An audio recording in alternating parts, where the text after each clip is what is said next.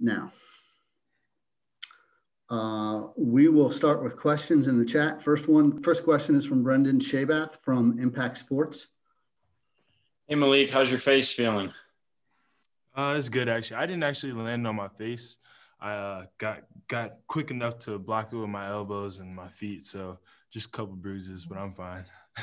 Glad to hear it. My actual question has to deal with the bench play against Duke. Your coach talked about prior to the game how important it is to have a deep bench like you guys do, and you guys go 9 or 10 deep or so. How exciting was it to see you guys come out there and contribute like that? Marble had a really good game. You played well yourself. How much did that mean to you guys?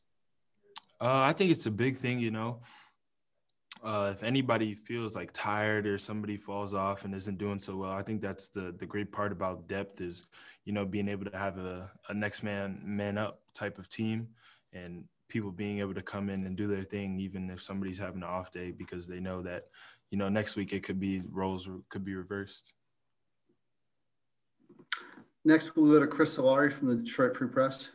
Well, Coach talked a lot about the lack of ball movement that in the Duke game. I guess what can you attribute that to, and how much of that can change? Just having already now gotten back to facing more man defense than you had in the first two games. I think we kind of just weren't used to the pressure yet, and they did a really good job of applying pressure and getting up on us as soon as they crossed the half court line. So I think it was just we needed a little time to adjust at first in that first half, and we kind of did a little bit better in the second. But it's something that we stressed a lot in practice this week, so you should see some major improvements.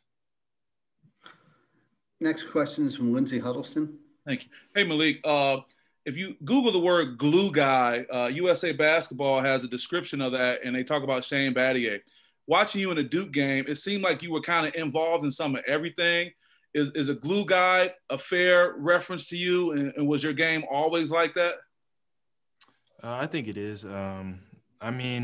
My game, it's had to adapt to a lot of different things since I was young. And when I was younger, I was supposed to be a point guard because I always played up. And then, as I got older, I was taller than everybody, so I became a center. And then, I think it helped me create my versatility and just be able to, do multiple things at once and just help out the team however I can now. So, I think it's a good fit. Yeah, I think it's paying off, man. Good luck with you, okay? Thank you. We'll go to Dalton Shatler from the Spartan Sports Network. Yeah.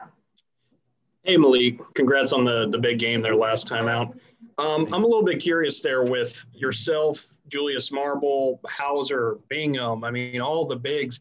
What does that give you guys on a night-in, night-out basis in terms of matchups? How much flexibility and maybe wiggle room creativity does that give you guys?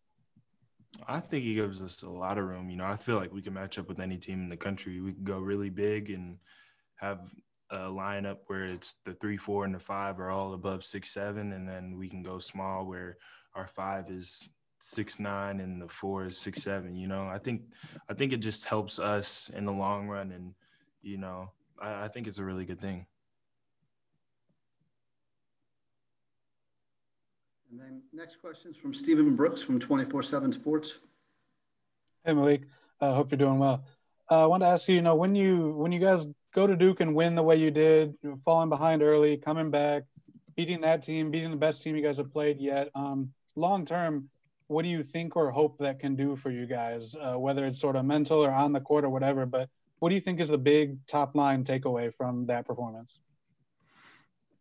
I think it's a mental thing was probably the biggest takeaway, being able to see that we can compete with the best teams in the country. And I think I actually said that in the interview I had just before we left.